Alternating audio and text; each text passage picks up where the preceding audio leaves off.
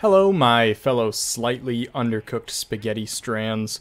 I'm Mr. Church, and today we're going to be building at this pre-existing shack right here near Abandoned Mineshaft 6. And let me just change this real quick because it's not a tower, and let's add unnecessary things to the video, like this, which I could have cut out. But we're going to be building here. Now, this is a pre-existing structure, and so let's just throw some doors in it real quick. Oh yeah, you can't. I forgot. You see, because originally... Oh wait, no, you never could. So the problem with this game is they want you to build... They want you to build in existing areas and make your own camp out of those areas. But the problem is, well, once you go to do that, you can't. Because there's no physical way to get doors into doorways sometimes. And you can try, you know, all sorts of trickery to try to glitch a door in front of nothing. But at the end of the day, most of the time, there's too much collision to even bother beginning trying to do that. So, I mean, we can make this little blueprint here, which will be handy in other instances. And we can try and see if this will work. So we're just going to do this. Slide that carpet under there and blueprint these 3 items. You'll be able to put this down wherever you want within reason. And when I say reason, reason has absolutely nothing to do with anything in this game. So don't, like, get your hopes up there. So, well, let's find it, and it's right here. You'll be able to put this down wherever you want. It's a great way to get walls down. And of course, you can't put doors on them unless they have support, because there's very restricted in how we can put doors down. So as you can see, that's curving outward. There's no way we're gonna get this in here, but let's try it anyway, just because, you know, we believe, we believe, and sometimes that's all you need to do is just believe, and then it still doesn't work, because we just wasted all of our time. But this blueprint can... Yeah. This is going to be a good time. I can already tell. So let's try to figure out a way we can make a door for this. Since the game, Bethesda Gaming Studios, they don't want us to actually have houses with doors, because we're not allowed to put doors down that are freestanding.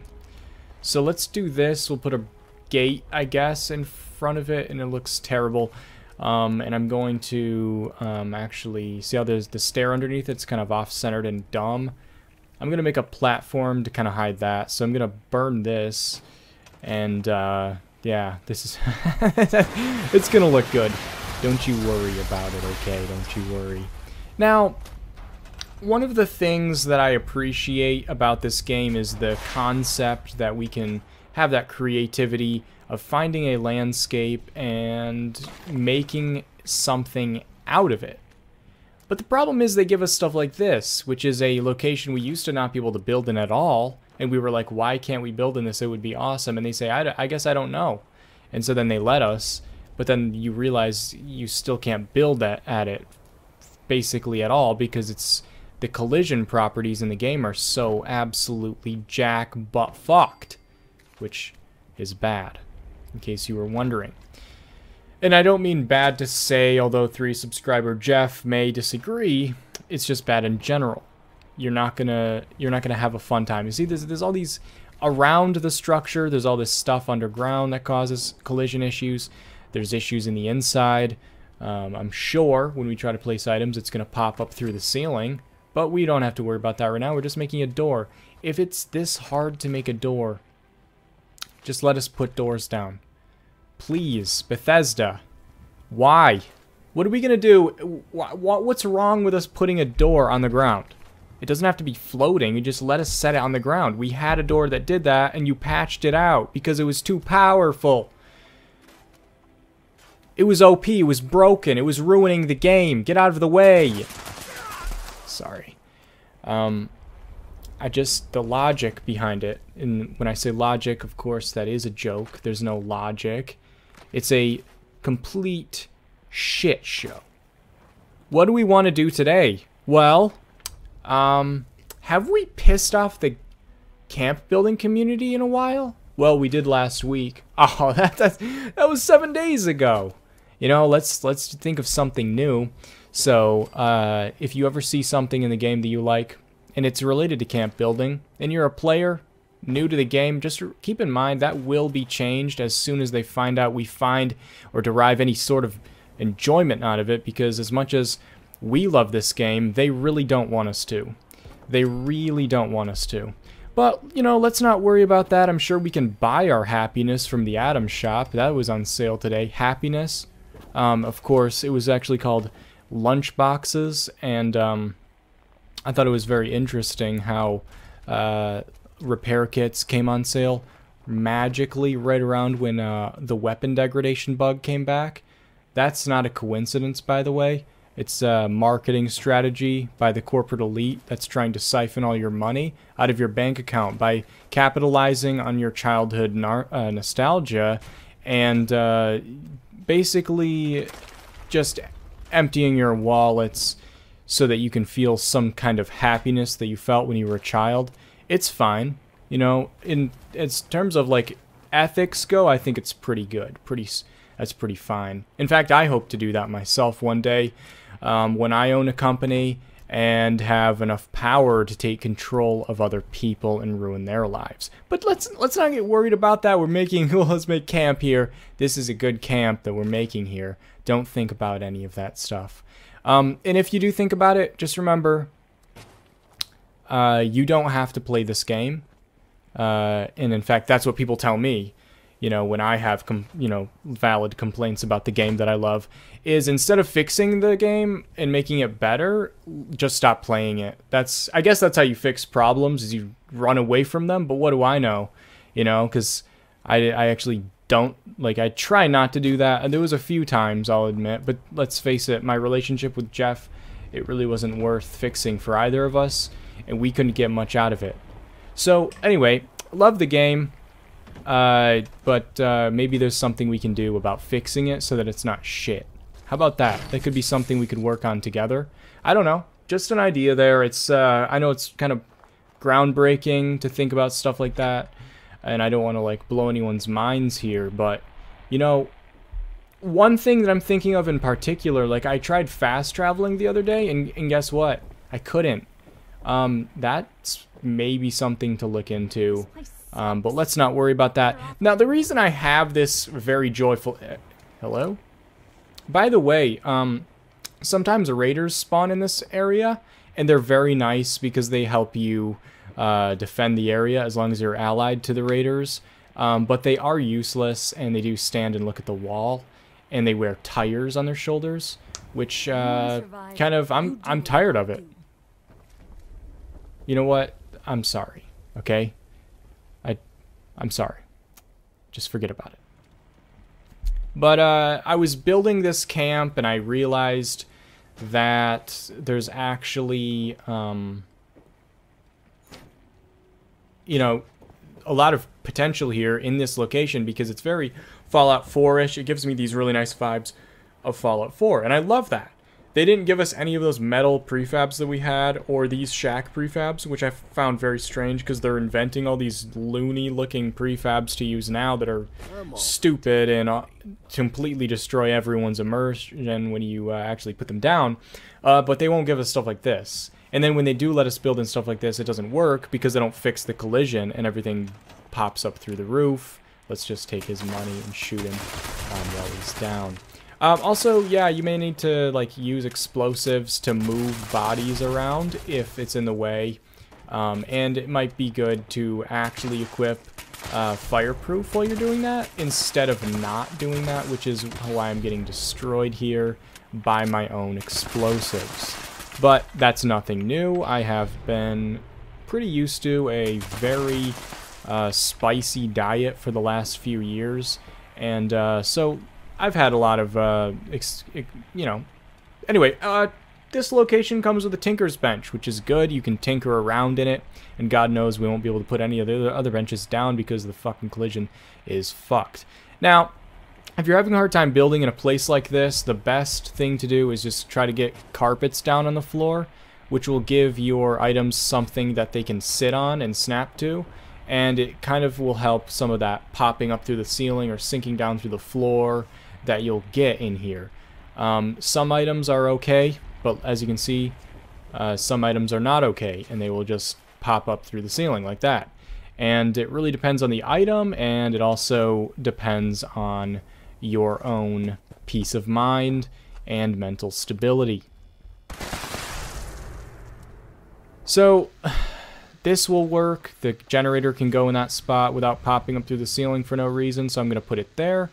It kind of fits the vibe of the building. It's kind of rubbish looking, and it reminds me of being impoverished, which reminds me of being exploited by gaming companies that I supported for several years.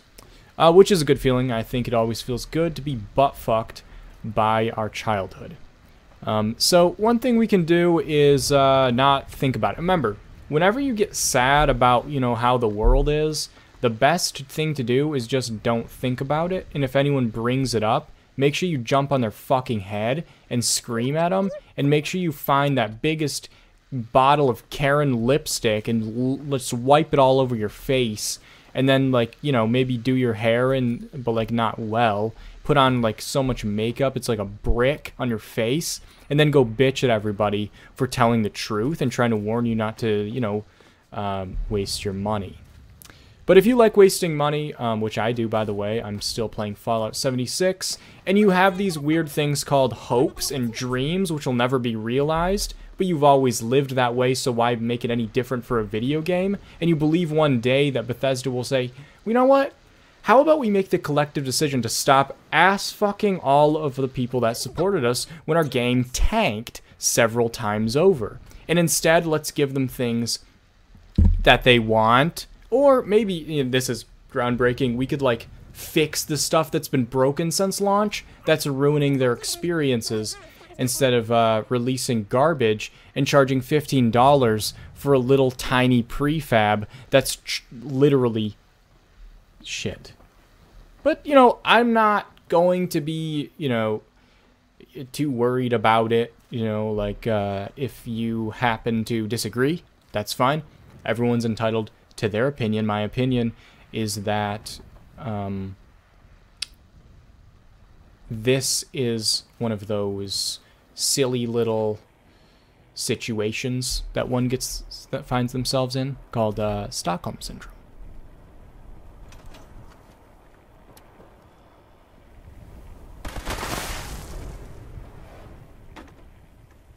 Sorry about that. I just had to think about my life for a minute, and it didn't go well, as you can see. But as you can see, it's getting a little frustrating putting this stuff down. Every single time you finally get it into place, ow! Just fucking goes above the fucking roof again. And I've been, trying to keep calm, keep it, simple, subtle, suicidal attempts. But this is, I just can't, no. It'll be fine. And then I put a gate here because, again, we can't put doors down. We also don't have that cap piece that we get in Fallout 4 that would have covered this hole to even make something that looks like a door. But I put a gate here. It seems to work okay. It's a lot simpler than the other stuff I did, so I probably could put a gate on the other doorway as well. But again, if they just let us set doors down, that'd be good. Over here is a pennant, which I got from doing the PTS on PC, and even though I'm in PlayStation right now, they know, even though my accounts aren't linked, that I did the PTS for Fallout Worlds, which obviously means that they know who I am, and our accounts are connected even though they're not linked, meaning that they have no excuse to charge me for 2 Fallout First subscriptions, or charge me for everything in the game and in the item shop twice, but they still do, and we can, I wonder why they would do that. It's almost like they, don't respect us as players. That can't be right. Let's hang some of these things that have inexplicable coral in them, because you know how there's lots of coral reefs in Appalachia? So what we did was we went out and picked the coral reef in Appalachia and then put it in these barrels. because that makes a lot of fucking sense. Now, we're going to sink this down into that because the scrap box is Vault Tech, and I hate it, and it looks like shit. So we're going to bury it in this dresser, and it's going to be fine. So let's take a little display here, and that guy is extremely obese. I'm just kidding. He's completely fit, and that's not a he, I hope. Maybe, I don't know. Let's not worry about that. Let's just keep on sinking this down in. And what we're going to be doing is making something that doesn't fit, like this, and that's fine. Let's put that over here, and it has drawers on it. Let's not worry about the fact that it makes no sense. The closer you look at it, and the worse it gets. Also, I'm going to make a little, like, custom cabinet thing, which I can put on this deck here.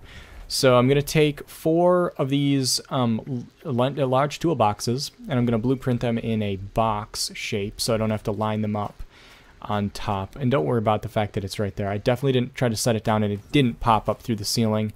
I just had it there for something else.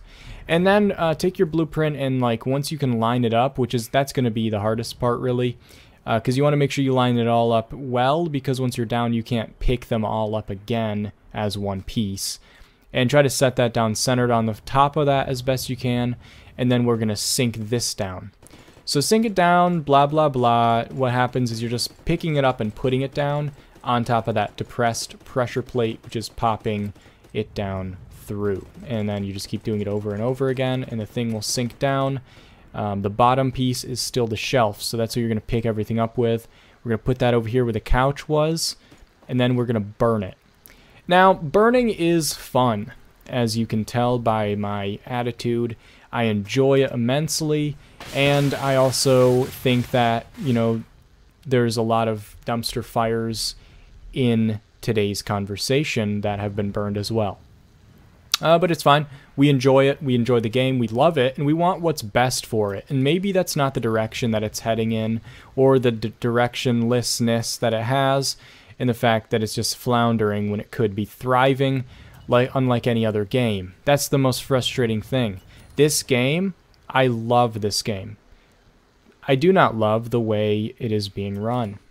In case anyone was wondering, that's where that's at. And if you want to know if I could please turn my Pip-Boy light on, because it's dark out, this is the ash heap. This is how as bright as it gets. I'm sorry. The second I go to record, someone shuts the light off. But that's about it. You just repair that, and there you have a cabinet. Let's look at the finished build now that I've decorated the whole thing.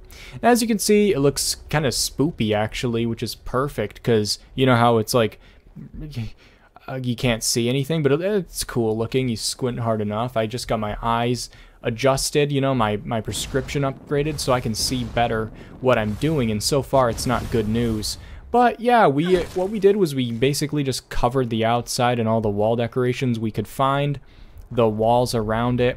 At the bottom piled up trash, and then when there was floating objects or anything floating or anything that looked like it should have, I just threw down those brambles to help blend in the location to the rubbish that we have piled here. Now the thing about building in places like this is it requires very little budget. It's very nice. You don't have to worry about building the overall shack, and you still have this very immersive structure that you didn't have to worry about. The only issue here, as you can see, I've covered the floor with carpets. The only issue here, of course, is all the frustration of like not knowing where you're going to be able to place something and where you won't be able to place something. And it's very frustrating indeed. But it does have, you know, its strengths. It can't be destroyed by mobs that spawn inside it. It can't be, you know, it doesn't take a budget, so you don't have to build it, and it looks extremely immersive. It's got very cool walls, like these got like these chain link holes in the wall. I don't know. It's very cool. It's a very cool building. I just wish it was more friendly to use, and I wish that there was maybe some prefabs that were like this instead of like the, I don't know, for example, a communist bunker. What the fuck is that?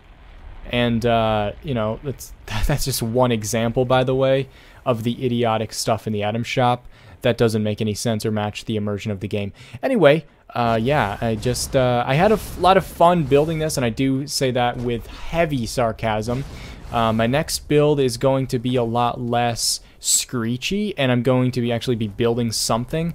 So if you were disappointed that it was mostly decorating a pile of shit, well, join the club, I'm sorry. But I want to thank my patrons for supporting me, even though I basically am useless, and that I'm angry. And for the rest of you, if you enjoyed, consider subscribing. I will see you in the next video.